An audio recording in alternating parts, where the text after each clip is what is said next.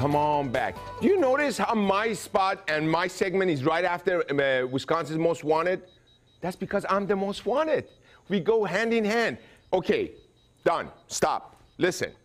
We have the beautiful chicken breast that has marinated and is ready to go. This is live TV, everybody. I haven't done this in advance. This is not some kind of a trick. Look at the color of the chicken that has changed. Why? Because of that acidity that is eating on the surface and penetrating within, and the flavors are enhanced. So we have a pan at a medium heat that has been heating up. Again, heat up your pan, hot pan, cold oil, and your ingredient will never stick. We're going to drizzle a little bit of extra virgin olive oil, and you will see a little bit of smoke very fast. Bring the chicken breast closest to you, lay it away from you.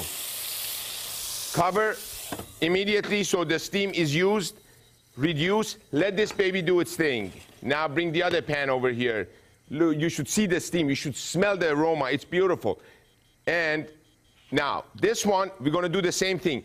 One thing that the Chinese do in wok cooking and stir frying, they always, if you look at the master wok chef, adds his ingredients into the wok wet, dry, no oil whatsoever, and takes a ladle and drizzles a little bit of oil on the surrounding wall of the wok, and it just drapes the ingredients. We're gonna do the same thing. So, it's time to do some stir fry. It's gonna go in there.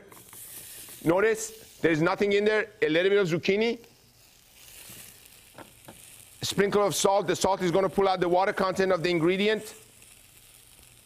And now watch this. Olive oil in hand, drizzle. Hot pan, cold oil.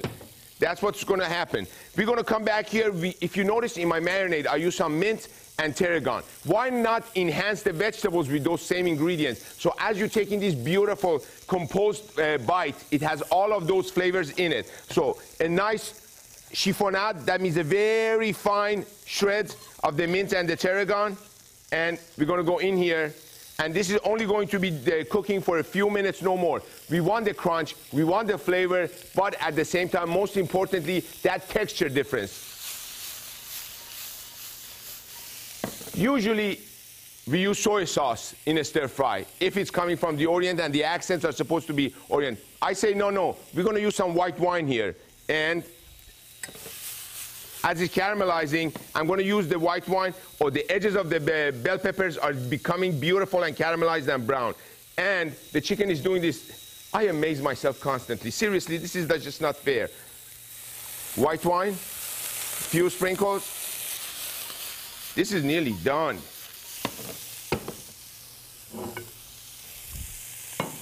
Let's see how the chicken is doing, everybody. Look at that. Look at that. Look at that. Now, if all of you at home put your third finger and your thumb together, a round circle, and touch this muscle, that's the texture of the chicken that we need. So it's still rare. Now flip it. Look at that. Look what happened. Right? A little bit of that beautiful marinade back on it, on this side now, and let it sit. And the walnuts are going to get moist. They're going to get nice and luscious. And we have the stir-fried rice that is also done here with the ends of the bell peppers that I added together. And the rice, I'm using some jasmine rice. I love that beautiful flavor and the aroma of the jasmine blossoms that have been dried with the rice and have absorbed it. Fresh Italian parsley. Last but not least, so we got what? Tarragon, mint, and parsley. You don't want these, you use your herbs and make them yours. When we come back,